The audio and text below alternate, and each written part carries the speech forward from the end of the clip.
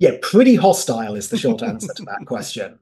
There's a load of things going on. I mean, there's a huge storm brewing around these black holes when they're feeding this quickly. So the first thing is the radiation. I mean, absolutely enormous amounts of radiation. This is about a quadrillion times the brightness of the sun. If we think about the stars in a galaxy, this quasar is outshining all of the stars in the galaxy that it lives in.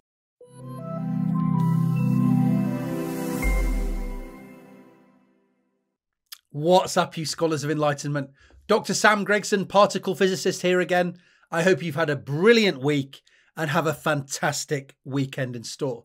Now, last week, scientists claimed to have discovered and observed the brightest object in the universe. The object is a quasar, the bright core of a galaxy that is powered by a massive black hole, 17 billion times the mass of our sun. The object is designated J0529-4351, and the object's power has been confirmed by observations by the Very Large Telescope in Chile. This amazing object appears to have a voracious appetite, consuming the mass equivalent to one sun every single day. To help me understand the nature, discovery, and implications of this amazing cosmic object, I'm joined by a brilliant special guest, Dr. Dan Wilkins. Dr. Wilkins is a research scientist, astronomer, and astrophysicist at the Kavli Institute for Particle Astrophysics and Cosmology at Stanford University. His research focuses on how material spiraling into the supermassive black hole in the center of a galaxy is able to release huge amounts of energy, powering some of the brightest objects we see in the universe. So I couldn't hope for a better special guest to help me dig into the mysteries of this ravenous cosmic phenomenon. So, Dan, scientists claim to have discovered the most luminous object ever detected, an object designated J0529-4351. Always very exciting designations. Now, that's a very bold claim. What is this object and what are its characteristics? What are we talking about here? So that J number you gave is a very boring way of naming one of the most something awesome exciting phenomena. and yeah. One of the most awesome phenomena we see in the universe. So this is something that goes by a number of different names like quasars, active galactic nuclei. Essentially, what we have here is a supermassive black hole in the center of a galaxy. This one in particular is a black hole weighing as much as 17 billion suns. Yeah. And this black hole has a huge amount of material falling into it. And as that material falls in, it gets superheated. It releases enormous amounts of energy. And that's what we're seeing.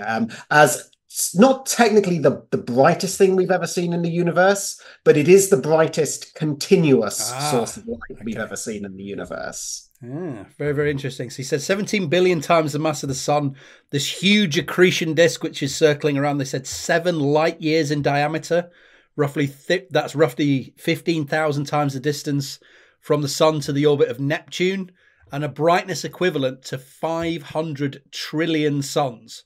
So as you correctly said, this is the brightest continuous light source we've seen across the universe. So how far away is this thing and how was it discovered? Because I believe it's an object that we already knew about, right? But we hadn't classified correctly.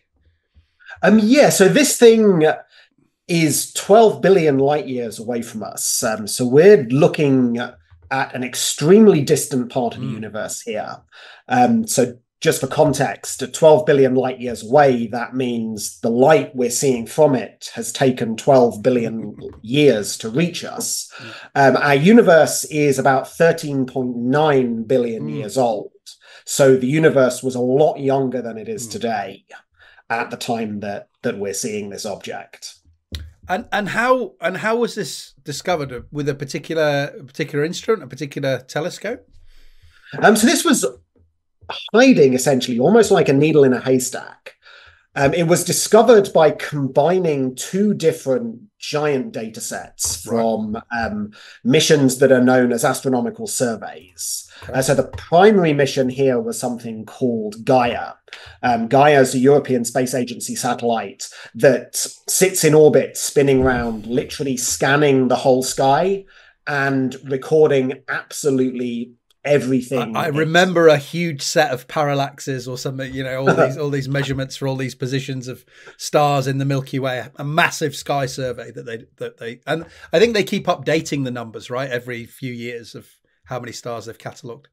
Yeah, so the more times Gaia spins round, the more things it sees, but also the more times it gets to look at each individual star and object. So just the precision gets so much better. But the group that discovered this figured out that by combining the data from Gaia with data from another survey called WISE, that's looking at it's a past survey that looked at infrared emission from across the universe, combining and cross-matching things that Gaia detects and things that WISE detects in the infrared is a really good way of spotting these quasars, these feeding supermassive black holes at huge distances across the universe. So then once they discovered it, they obviously wanted to learn more about it. And I can see there you've brought up a picture of the Very Large Telescope in Chile. This telescope, it's made up of 4 separate 8-meter telescopes. One of those telescopes has an instrument on it called X-Shooter, which is a spectrograph, essentially measuring the spectrum of the visible light coming from whatever you pointed at. So it was by using X-Shooter on the Very Large Telescope, they were able to get a close look at this object, figure out exactly what it is, get a good idea of exactly how massive the black hole is and how bright it's really shining. Amazing. So they discovered it and then they went and had a closer look with the Very Large Telescope. So these characteristics you mentioned, so you mentioned that this has a massive consumption rate of material, and you mentioned obviously the huge mass of the black hole. Where's the paper here? There's a paper that gave this exact number, wasn't there? Here we are, 17 billion solar mass black holes, like you said. How are these numbers determined from the information that we have? So the mass of the black hole, obviously this is a very distant object, so the mass of the black hole, and then how do we know that it's the rate that it's feeding on material? With great difficulty is the simple answer. I was going to say, I was like, how the hell have they done this? Like, it must be incredibly complicated.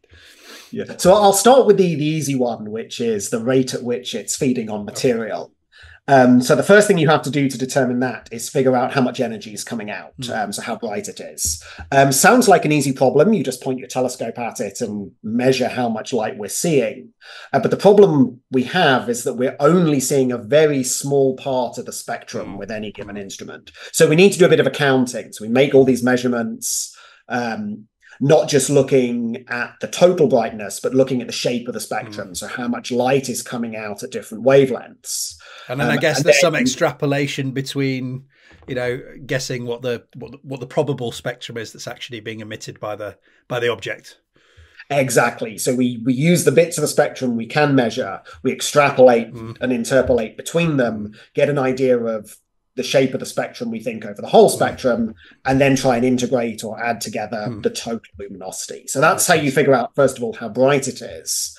Once you know how bright it is, then you can figure out how quickly it's feeding. And this is because most of the radiation that we see coming from quasars is powered by the gravitational energy of that material that's falling in. Okay. And we know, based on Einstein's theory of general relativity and our theories of the physics in the accretion disk, that depending on the exact properties of the black hole, if the black hole is not spinning, then if we take all of the energy that's stored in that material falling in, Einstein said the total amount of energy in material E is equal to mc squared, that we can think of that as the energy that's locked up in the mass that's falling in.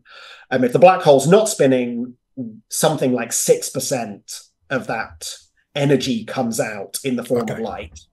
And other processes powered by the black hole. But if the black hole is spinning, then we can turn that up. That 6% turns into a huge 40% all the energy that falls in. And if you're talking about energy sources, this is by far the most efficient process in the universe, comparing the fuel that goes into the energy that comes out. Dropping things into a black hole under the force of gravity is by far the most efficient. So then if we assume that somewhere between 6% and 40% of the energy that falls in is what we're seeing coming out, that's where we can derive that number of one solar mass of material, so one sun worth of material per day is needed to keep this thing. So that's probably going to be somewhere in the middle of that range, and it could be a little bit higher or it could be a little bit lower than that, but that's an amazing amount of material anyway. How about the mass here? So how have they come across that mass of 17 billion solar masses for something that's so far away? It feels like that'd be very hard to do, but maybe it's not. Yeah, luckily we've got some tricks up our sleeve. Good. So the key to measuring the mass of a black hole, to weighing a black hole, is we need to watch something in orbit around it. If we know something's in orbit, if we can measure the radius of that orbit, and we can measure the velocity of whatever's orbiting, then we can use essentially Newton's law of gravity. I mean, you can use Einstein's general relativity if you want, but actually Newton's laws work fine when we're talking about these huge distances from the black hole. And do we have enough resolution on something that's so far away to be able to see these objects around it and get those kind of measurements? So absolutely not is the short answer. So this is where we need some more tricks up our sleeve. Okay. So the first thing that we need to do is find something to look at in orbit around the black hole. And what we look at are clouds of gas. Then we want to measure how quickly that gas is traveling in its orbit. And we can do that from the spectrum that X-shooter measures. There are particular lines in that spectrum, particular colors or particular wavelengths of light that are emitted by different chemical elements. In particular, we use the light emitted by carbon and magnesium is really good for weighing black holes. And by measuring the light coming from carbon atoms and magnesium atoms, or I should say ions, actually, I mean, this stuff's so hot, in orbit around the black hole, what happens is the lines in the spectrum get broadened by the Doppler shift. So when the gas is in orbit around the black hole, it's going away and it's going towards, and you're going to get right. I see. So if you measure how wide the line is in the spectrum, you can measure how quickly the gas comes towards us and how quickly it moves away from us. So that's step one. Step two is, after you know how fast the gas is moving, you need to know how far away it is from the black hole. Yeah. In an ideal case, we'd have a telescope that can just resolve the gas and we can just measure it. We can't do that here. Yeah.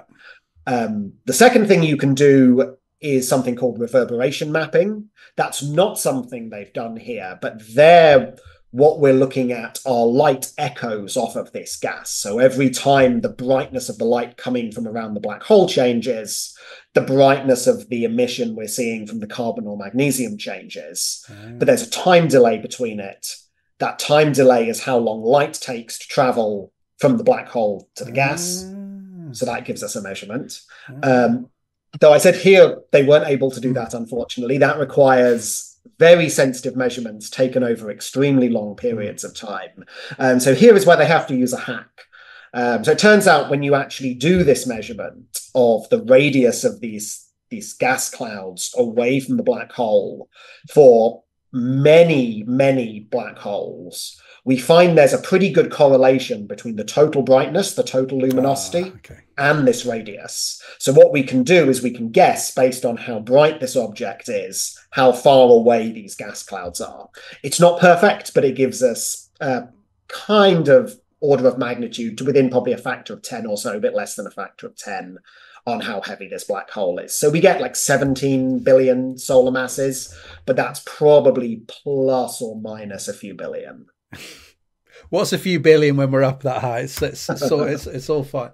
So very, very interesting. Absolutely amazing stuff. So the question comes naturally with one of these things where if you're going to say this is the brightest continuously shining object in the night sky, is there a limit for how luminous these objects can get, or could this record be broken again fairly soon with the opportunity to look at these data sets and combine them. Is there a limit to how far up we can go?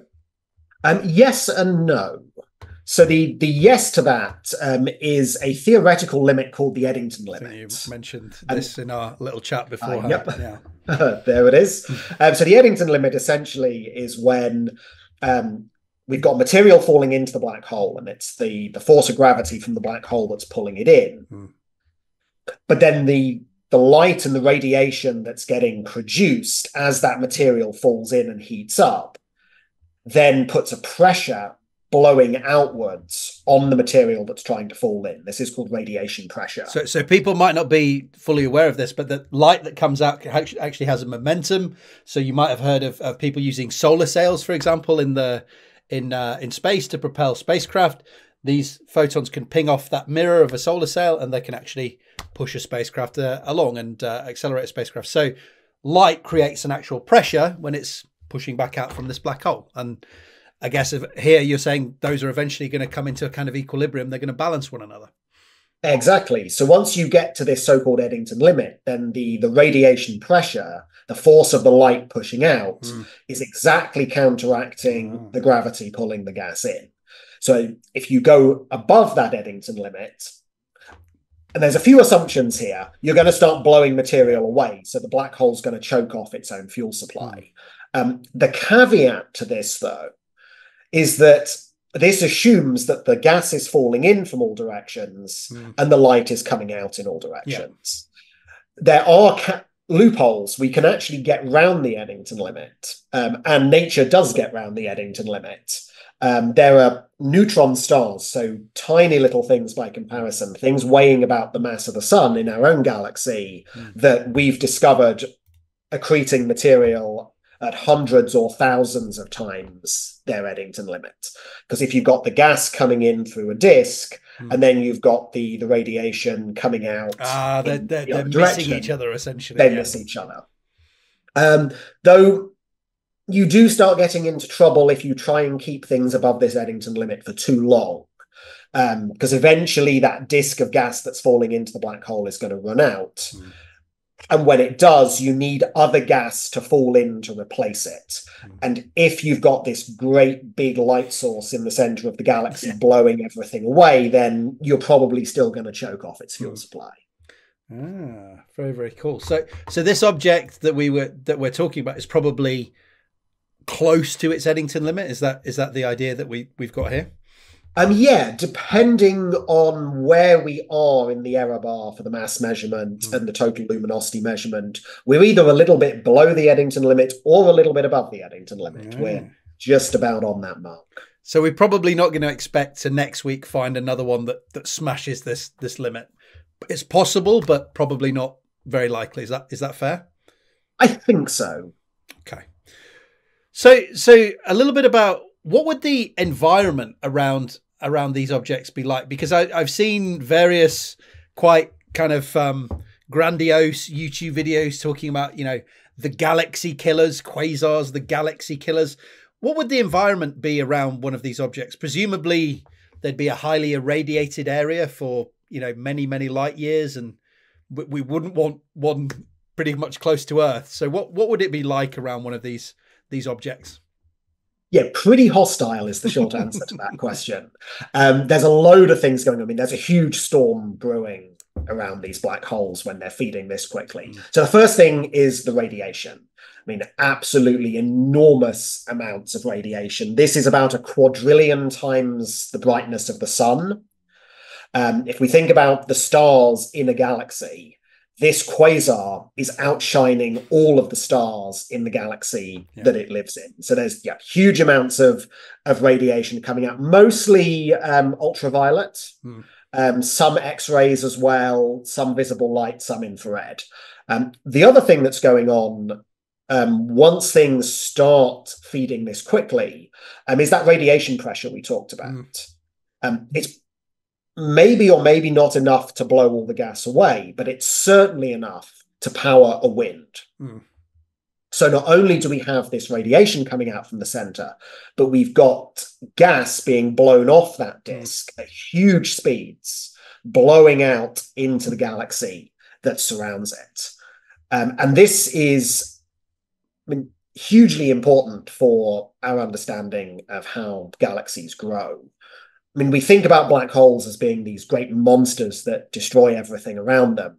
But actually, in many ways, you can think of these things as the sculptors that are kind of guiding the growth of their galaxy. If a galaxy is growing by material falling into it from outside, and then that material that falls in is eventually going to fall stars, as material filters down to the center of the galaxy to feed this black hole, the black hole is going to try and blow away the gas that's falling into the galaxy. So this black hole is actually the agent that stops the galaxy growing too big. And eventually this radiation and these winds that it's blowing will actually shut off the growth of new stars in the galaxy. And we actually think that every supermassive black hole goes through a phase like this. The black hole Sagittarius A star in the center of the Milky Way probably went through a phase like this early on in its lifetime. And it's this process that leaves the galaxies that we see today. So that's actually, I think you've answered the question that I was going to ask next, is how do these objects form and how common are they? Because it seems like here you've got an incredibly massive black hole. It doesn't seem like this could come from the collapse of an individual star. So how has that thing come to be, and how common are these supermassive black holes and then quasars on top of that? Yeah, so supermassive black holes are extremely common. Our best understanding is that every galaxy in our universe, or at least every major galaxy in our universe, if you don't count the little dwarf galaxies, has a supermassive black hole at its center. Most of them aren't this big. They're normally somewhere between 1 million and 1 billion solar masses. This is on that really massive end. How they got there is a bit of a mystery. There's kind of two theories, and I mean, the reality probably lies somewhere between the two. So that one way you can get this black hole is a very early generation of very massive stars in the center of the galaxy. All those stars come to the end of their lives, they form smaller black holes, and then those black holes merge with each other, leaving a bigger one.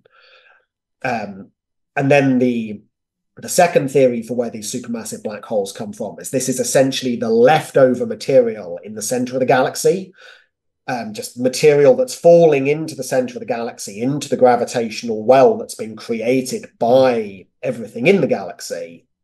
And that material just keeps falling in, it gets compressed and compressed and compressed, and eventually forms a black hole.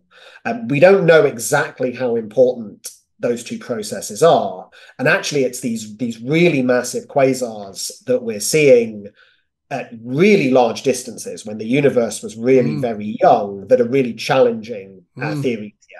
Because both of those mechanisms for growing black holes take time.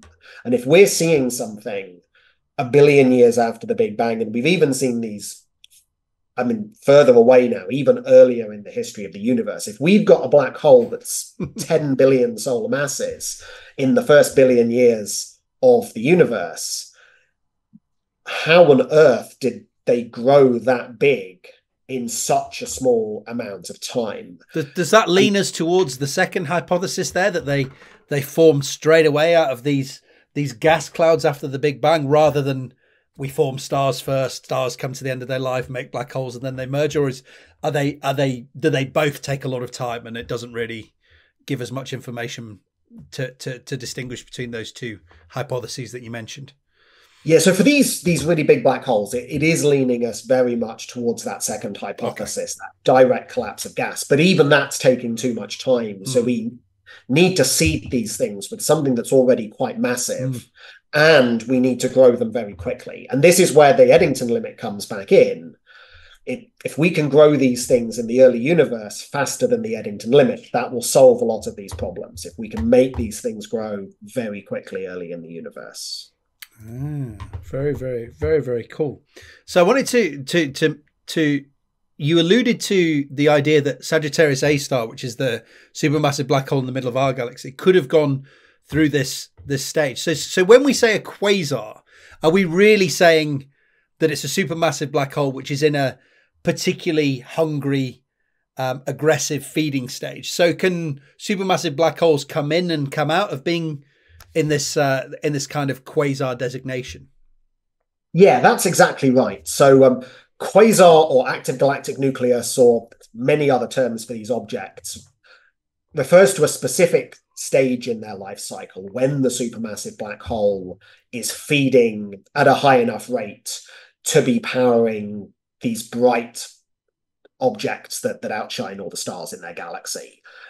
When they use up their fuel supply, then they'll shut off, and then they'll leave something more like Sagittarius A star, essentially just a fairly quiet supermassive black hole that nibbles on little bits of gas occasionally, but it's nothing like these. And then if more gas found its way into the center of the galaxy, or something like a star wandered too close to the black hole, then it could light up again. It could start feeding again.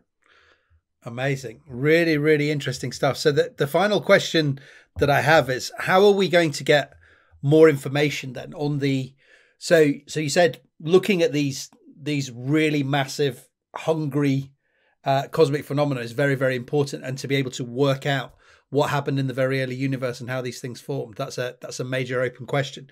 How are we going to get more information on this and resolve just how these supermassive black holes form so quickly? Is this going through these data sets looking for more of these supermassive black holes? What's the kind of step forward for solving this riddle? So I think we need a multi-pronged approach here. The first one is going to be really understanding the population of black holes that we're seeing in the distant universe, so in the early parts of the universe. And this is an avenue that's really going to open up in the next few years. We've got a new telescope coming online later this year called the Vera Rubin Observatory. That's going to do a huge survey of the entire night sky it can see from down in Chile. And that is projected to find many millions of quasars or active galactic nuclei or supermassive black holes. We're in the process of a number of surveys with X-ray instruments at the moment, looking for the X-rays that these things produce. The German eRosita mission just released their first big load of data. That's an X-ray survey looking for these things all across the sky. And we're planning the next generation of X-ray missions as well, missions like Athena, and a number of mission concepts we're working on here in the US that are going to do these types of surveys, just trying to find as many black holes in the distant universe as we can. And then we'll need to combine that with actually a detailed understanding of the physics. So we don't just want to look at the distant black holes that we kind of see, these faint sources of light that are just reaching the Earth. We want to combine that with measurements of nearby black holes that we can really study in detail to understand the physics, understand all the processes that are powering these things, all the processes that are growing these things. Amazing stuff. So lots and lots of work still to do, lots of things that we still don't understand. You're not going to be out of a job anytime soon, so that's good to know. Dan, it's been an absolute pleasure. It's always an absolute pleasure talking to you about these things. I could talk to you about it all day, to be honest, but I know you have to run for another meeting. So thank you so much for taking the time. As usual, I really, really appreciate it. Is there anywhere where you could point people to learn more about this, read more about this? What's a good resource for people to turn to? I think for this particular discovery, actually, there's some really good resources on the European Southern Observatory, the ESO web pages. ESO runs the very large telescope that made the measurements here, and they've got a fantastic press pack that links to the original paper and other related articles and information. Amazing. I'll make sure that's down in the description, as well as Dan's socials and Dan's work. So head over and check that out as well, and check out that press pack that Dan mentioned. Dan, thank you so much again. I'm going to let you go because I know you've got a busy afternoon ahead, and let's talk again soon, buddy. Yeah, thank you, Sam. Always a pleasure. Thank you very much, buddy. Take care. Bye now. I want to know what you think, because you're the scholars of enlightenment that I do this for. So please take a moment, if you wish, to let me know down in the comment section. And if you like this video, please consider leaving a like, subscribing, setting up notifications, and sharing this video more widely. I can't tell you how much these simple actions help me out, and how much I'd appreciate it. Thanks for watching. Thanks for being scientific. Thanks for being bad.